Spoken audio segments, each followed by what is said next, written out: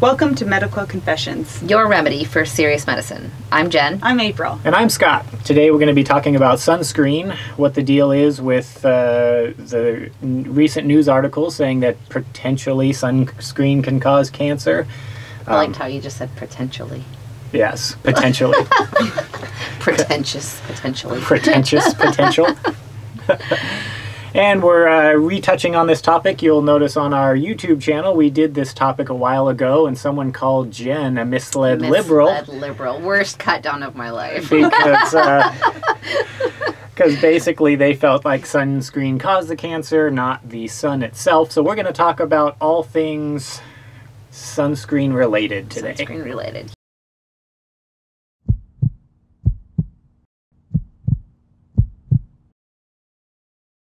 And this has been a big thing with me, and I got a really good dermatologist that was kind enough to put on a UV light and tell me how horrible certain parts of my skin were, which is not a shock to me because I've never been good at using sunblock. And even through some of the readings that we did for this show, I read that it's the more fair-skinned people that have a lot of the precancerous conditions and that will end up with a lot of the sun damage. So I think I kind of just lived life as a Hispanic female thinking life was going to be easy and I don't burn easily.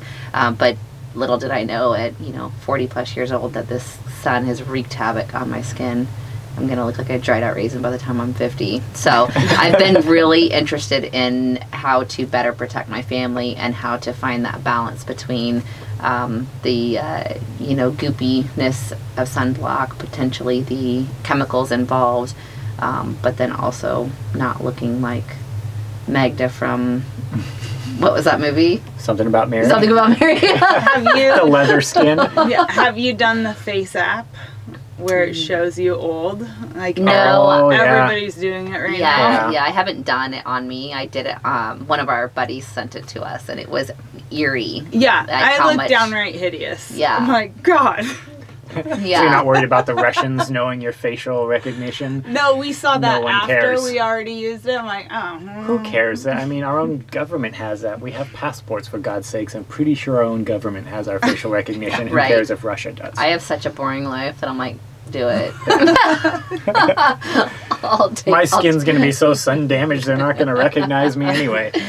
So Scott, we've been through this before, but what is...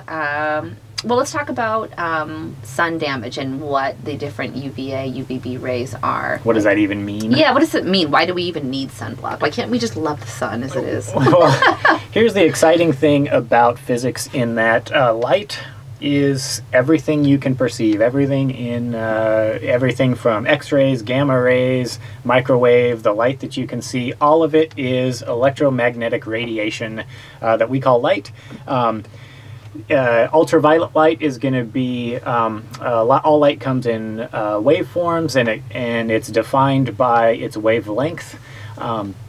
And visible light is somewhere around 380 to 720 nanometers in length, and that's the wavelengths that your eyes can see. Anything that just on the a little more energetic side is ultraviolet light, and just on the less energetic side is going to be your infrared light. And so the UV light is what we're concerned about because anything super energetic gets filtered out by our atmosphere. It's going to interact with molecules and just not make it through. But UVA and UVB, so just a little bit more energetic than what your eyes can see, makes it through our atmosphere. About 95% of UVA light, which is going to be a little bit less energetic than UVB, will make it through. And because UVB is a little bit more energetic, only about 5% of it gets through. The more energetic something is, the less deep it will penetrate your skin. So UVB wavelengths are somewhere between 280 and 315 nanometers, so quite a bit more energetic. So it will actually react a little more with the molecules in your skin and won't penetrate very deeply. UVA is about 315 to 400 nanometers wide, so it will a little less energetic, so it'll be able to go a little bit deeper into your skin. And everything in sunscreen is trying to either reflect that UV light or absorb it and dissipate it as heat. Well, and just to go back so that the general audience understand. So basically the UVB is the stuff that actually burns your skin. So that's you get the sunburn, and then the UVA, and this is general statement, and then UVA is more of the long-term damage, like the aging effects. Would that be correct? You can kind of say that both is going to do the same thing, because UVA is going to be able to penetrate deeper, and so it's got better chance of hitting your DNA versus the UVB, and so UVB is certainly going to affect the outer layer of your skin more, because that's the only layer it can get to. Okay. But I do believe that you can probably get a sunburn from both, because most tanning beds I think are mostly UVA light, and you can still get sunburns with that. But because of that, which is why tanning beds are so bad, like one exposure to a tanning bed when you're young increases your chance of skin cancer later in life by astronomical percentages. Yeah, so I mean that's why they're just not out there anymore. Don't go in a tanning. They're still out there though. There's like 2 or 3 in every mini mall that you pass. They are everywhere. Which is crazy. I mean, even the FDA says if you're under 18, don't do that. You're not allowed to. A lot of states don't let you unless you're over 18, because you got to be able to accept the risk of this is probably going to give you cancer if you do it. So don't do that. I did in high school before proms and dances, and not only did I go, I got burnt also. Right.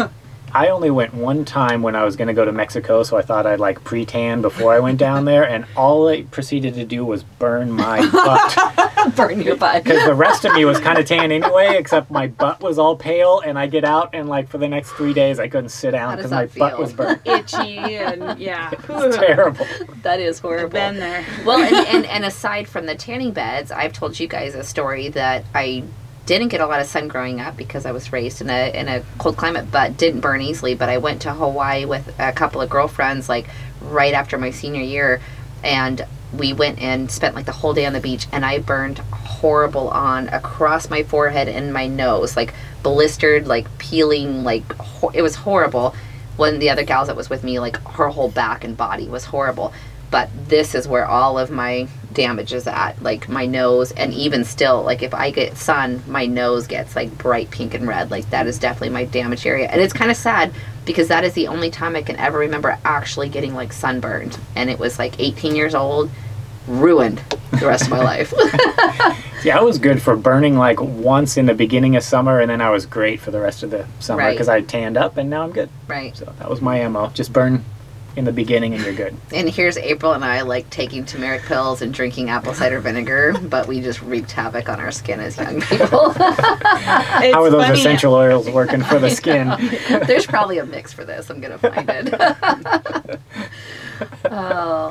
So the obvious fix or prevention for the UVA, UVB exposure would be to not be in it. Yes. There are health benefits, although you don't need a lot of it. So vitamin D, things like that we get from the sun. It helps produce it, yes. So, but the big one that we're kind of talking about today is sunscreen, because that's the one that is kind of, I don't want to say controversial, but there's a lot of schools of thought on what works and stuff. But April, you've got the history on sunscreen? Yes, and it's extensive. It'll be about 5 minutes, so bear with me. Sunscreen didn't come about until about the 1900s. Before that, our ancestors relied on natural ingredients. The ancient Greeks used olive oil. Ancient Egyptians used rice and jasmine extract. Would olive oil just potentiate? You're baking yourself in an oven. Because I know people that used to tan with baby oil. I think my mom's era, they would use baby oil to tan. And and I read that a lot of sunscreens now also have coconut oil in them. Yeah. So I don't know. Probably made people taste great. But weren't the Greeks all those cannibals back then? Olive skinned anyway? Weren't they kind of dark? Yeah. I'm just passing along. Okay, sorry. Come on, April. What's the recipe? Olive oil and what for the skin? Scott and I are pitchforks. Look it up. Olive oil. This is bogus. It does seem like they were trying to cook people back then. Yeah. Literally. Well, and I just got back from vacation, but the people that I saw were they had this mud on their face almost. It was not sunscreen that I could see. Even my son was like, why does it look like they're all But wearing you were mud in on? a part of the world, because, well, and it may not be exactly the same. I've been to Malaysia, and they were really huge about, like, not getting sun exposure there. Yeah. And so I just wonder if they don't use, like, a form of, like, some of the products we have here that are, like, zinc, you know, like, thick, you know, heavy muddish type of stuff. Maybe that's what they were using, because they're, like, legit about blocking the sun. Oh yeah. If they didn't have an umbrella over them, they had that stuff all over their face, which it didn't look attractive. I'd settle for an umbrella, but Settle for a little skin cancer from time to time. but so here comes the numbers. In 1932, an Australian man named H.A. Milton Blake debuted his Hamilton sunscreen, and in 1936, a French chemist and L'Oreal founder Eugene Schuler develops a commercial sunscreen. In 1944, an airman and pharmacist named Benjamin Green developed a sunscreen specifically for members of the U.S. military. It was called Red Vet Pet. Red Vet Pet. He's a rhymer. Due to the inclusion of red veterinarian petroleum. Oh, okay. The formula had an unsightly red hue, was super sticky, and was also pretty limited in its effectiveness. An Australian chemist named Franz Greder set out to invent his own sunscreen in 1946. He launched a slightly more sophisticated formula that had an estimated SPF of 2 and called it Glacier Cream. In the 50s, the Red Vet Pet formulation from the 40s is handed off to a brand we call Coppertone, who adopts and eventually commercializes it in 1956. The improved formula, in addition to the famous Coppertone girl marketing, helps the sunscreen become more mainstream. In 62, the SPF rating system is developed by Greder. In 77, water-resistant sunscreen is invented, and in 78, the FDA gets involved with regulations adopting the SPF rating system and issues guidelines that more or less emphasizes how tanning is bad for you and how sunscreen is an absolute must. In 88, an ingredient called avobenzone is approved by the FDA. 1990 and early 2000s, broad spectrum sunscreen become incredibly more important after multiple studies indicate that people are still experiencing melanoma despite habitually wearing sunscreen. All done. Sorry. No, it's okay. No, there's a lot there. Yeah, and at one point you talked about, we all kind of giggled because Greder, I think you said, created an SPF 2. Yeah. And we were like, haha. You know, but the funny thing is that was 2 times better than what the person would normally do, because people don't understand what SPF is. And so when you have an SPF of 15, the person can remain in the sun 10 times longer, correct? So it's so if you burn in 10 minutes, an SPF 15 will protect you for 150 minutes. That's right. SPF 30 will protect you for 300 minutes, so an SPF 2 will protect you for 20 minutes. But a SPF of 15 will block out 93% of harmful rays. Yes, it won't block out all of them. the rays. But every time you go up, so if you go to a 30, it's only like 96%. And if you go up to, an SPF of 50, it's like 98%. So it gets a little bit better, but even an SPF of 2 is better than them not having anything. So the time period, that was not a bad way for them to be going. Right. Yeah. So hats off. That's cool. Good for them. That's cool. That's good. Well, so I guess the question for today was the benefits of sunscreen versus the risks. And the reason I have so many products here and April contributed is because there's lots of options. It's not the 1950s, so we're not just taking like the old lifeguard like zinc, even though I do have a stick of that and it is really helpful if I'm just going to work out in the garden and I know I'm going to have like direct exposure. But there's a lot of options for people. You don't have to just stick with one thing. You can get broad spectrum, but you can have sunblocks and products that will help with whatever your daily activity is. So April and I were talking before this episode that most skincare products, makeups, things like that. I even put Mederma because of all of my lime juice burns. I put this stuff. I do. I put that on all the time, and I didn't even realize that this version of Mederma even has SPF of 30 in it. So I think a lot of times if you just take the time to buy a product that has some in it for your face and maybe even your hands or whatever you're exposed to, you at least start with a little bit of protection. I know most suntan lotions wear off after 2 hours. So if you are actually going to be out and in direct sun, you have to reapply every couple hours. But there's not really an excuse for people to not use it if you're going to have long exposures. Yeah, I think the controversy started, and with this whole conversation of why we're doing this episode now, is because on May 6th of 2019, in the Journal of American Medical Association, there was a random clinical trial. And it was titled "The Effect of Sunscreen Application Under Maximal Use Conditions and the Plasma Concentration of Sunscreen Active Ingredients." So basically, the FDA hasn't ever come out and said, okay, the ingredients in sunscreen that's helping reflect the UVA and dissipate the UVB into heat, that gets into your body, does that cause any health effects?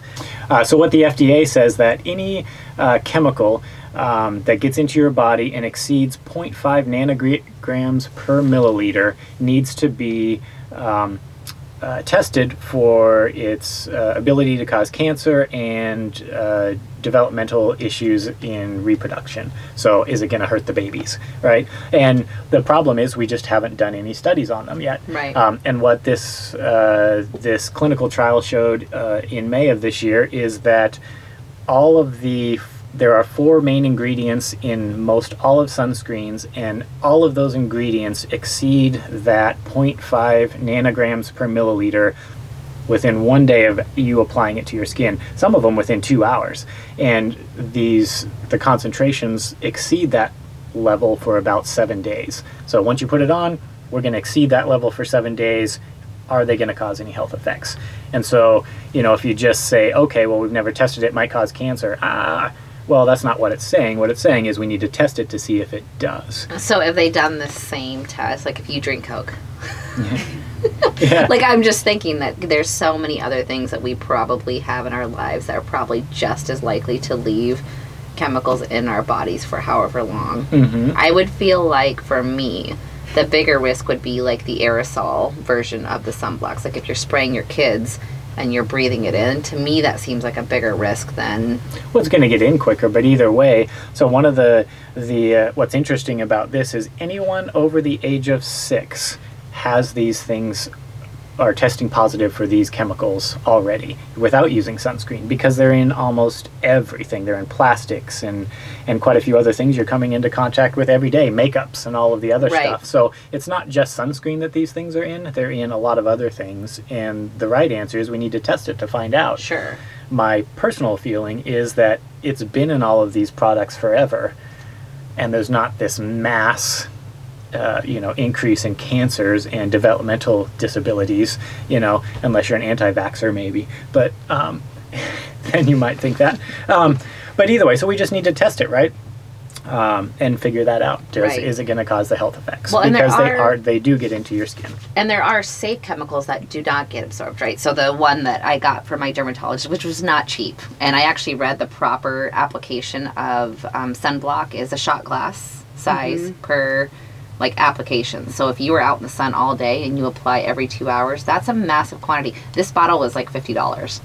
That much sunscreen? Because I don't put that much on. That's what it is. I'm assuming it's probably for bikini bod, your whole body needs to be, because if you are out mowing the lawn, arms, face, maybe legs. But the dermatologist that I see was like, this is a really good one. It's pure mineral, and the only active ingredient in this one is zinc oxide. And I mentioned this study to her, and she said, yeah. She goes, if you're at all worried about chemicals, and she kind of did the whole, moderation type of, okay, sure, have melanoma, that's better. Look up the Mohs procedure, then you'll be putting this stuff everywhere. Yeah. But she was saying that this does not get absorbed. And that's what I found to be true when I was doing my studies as well. So the main ingredients, there's usually 6 main ingredients. We're going to talk generalities, but understanding that the FDA estimated there's about 12,000 different sunscreen products out there, and they've only evaluated 1,200 of them. But we'll just talk in general. The 6 main ones, the 2 that don't get absorbed would be zinc and titanium oxide. Those are too heavy. They don't make it through and they're the not skin. fun. Like, they're goopy and thick. That's what I found. I don't know if Like, I've ever... look like, we're in Thailand or whatever, and just, mud faces. And I think that's why a lot of people don't like those ones, because they're not very convenient and they're not attractive. Well, and so the 4 other ones are going to be the one you mentioned, the avobenzone, there's oxybenzone, there's octocrylene, and ecamsyl. And we can go through each one of those if you guys like and figure out what exactly that's doing for us. But it's He's a whole like lot excited. of science. He's like a math high school teacher. Like, let's, who wants to do math? Nobody. Who wants to do long division? Yes. To just talk about them specifically, the avobenzone that April, you mentioned earlier, it was approved by the FDA in 1988. What it's doing for you, it absorbs a wide range of UV light. So it's kind of a broad spectrum, if you will. Its maximum absorption is about 357 nanometers. The second one is going to be your oxybenzone. It absorbs UVB and UVA2 light, basically pretty much between 270 and 350 nanometers. This is the one that you can't have in Hawaii. It's the one that's going to get into your system the quickest and stay the longest. It has been shown to affect some hormone levels, specifically weak estrogens, and it has a potent anti-androgenic effect, so any androgen. So this one has the most potential to be having health problems. However, it's in a ton of stuff. So if it was, since, for a long time. So if it was going to have these health problems, might have seen it already.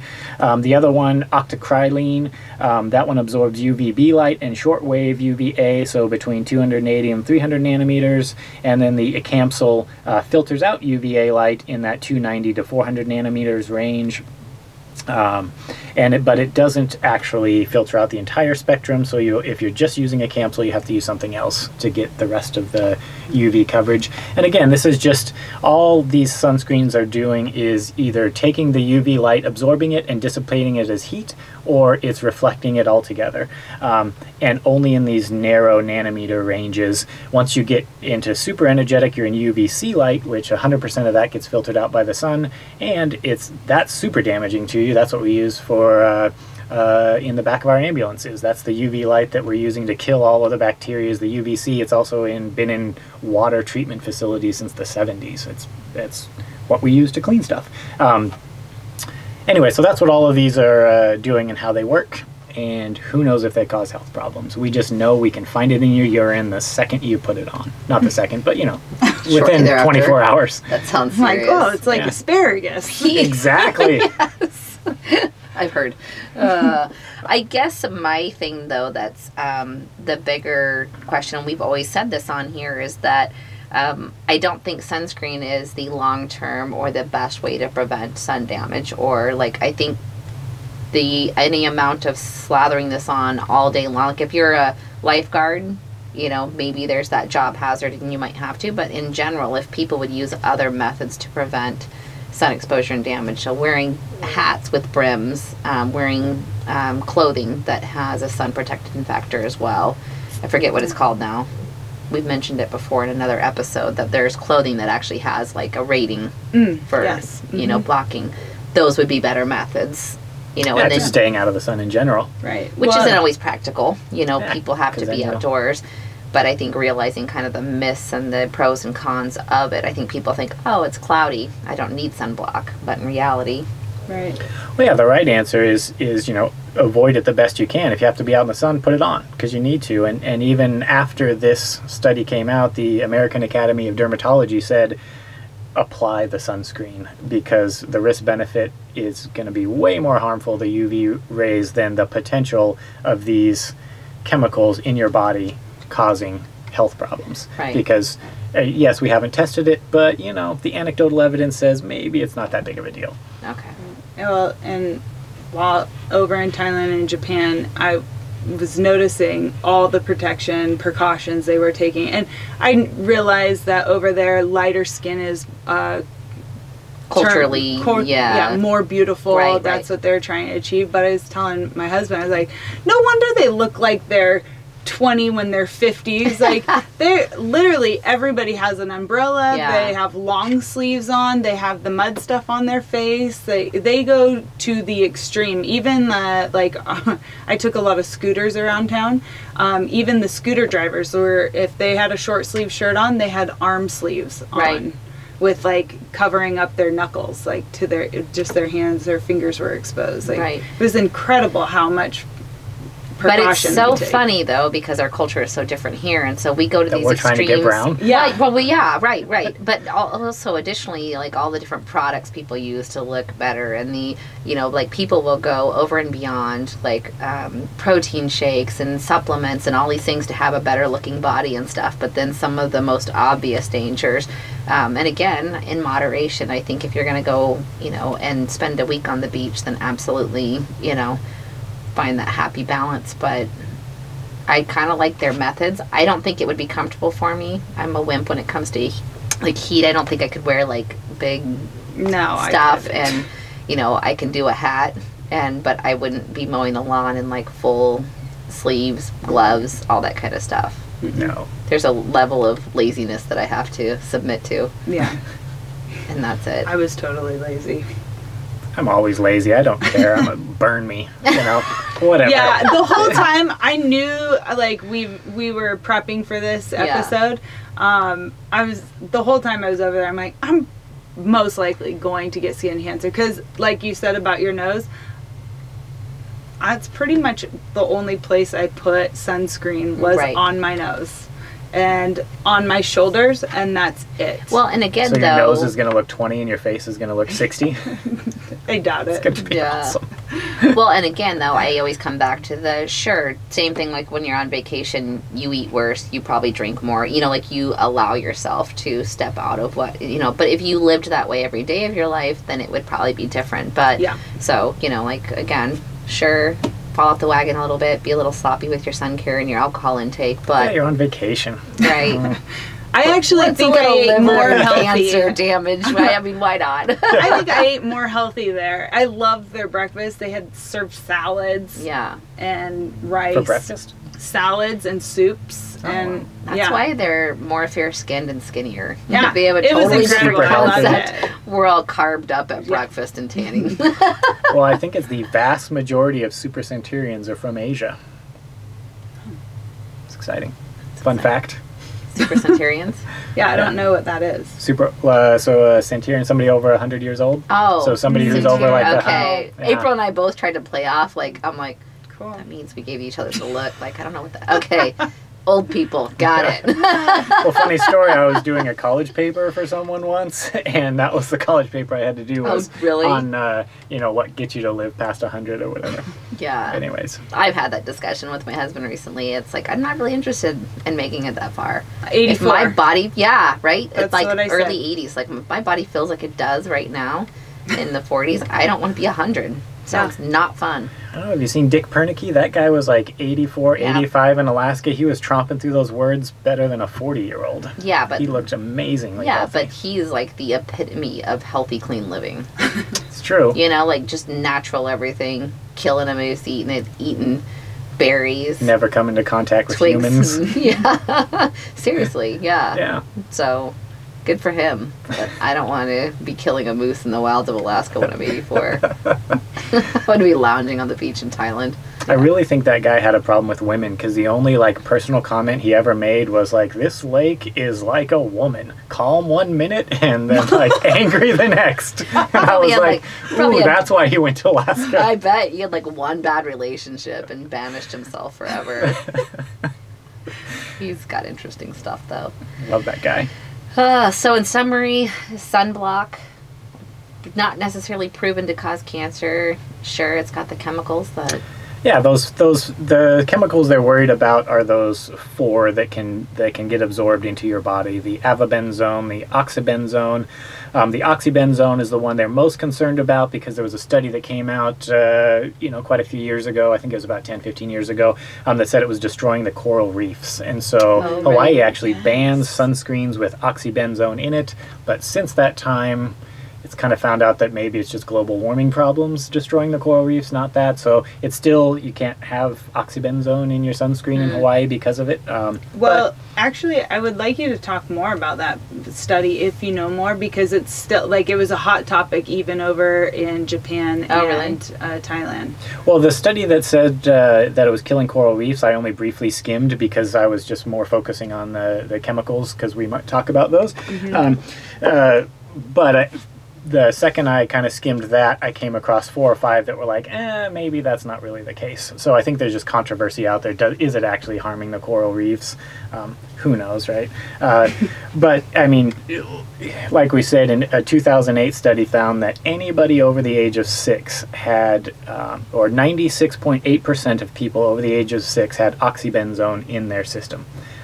So, because it's in so many products. Sippy cups and pacifiers and... It's everywhere, right? Maybe. Right. And it is the most lipophilic, so chemical that's in those, basically meaning it can get absorbed by fat cells, which is, fat cells are kind of the outer layer of your skin. I knew that one.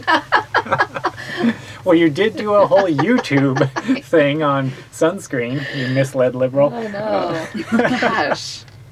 I love saying that every time. It makes me happy. 5 years ago, it still hurts.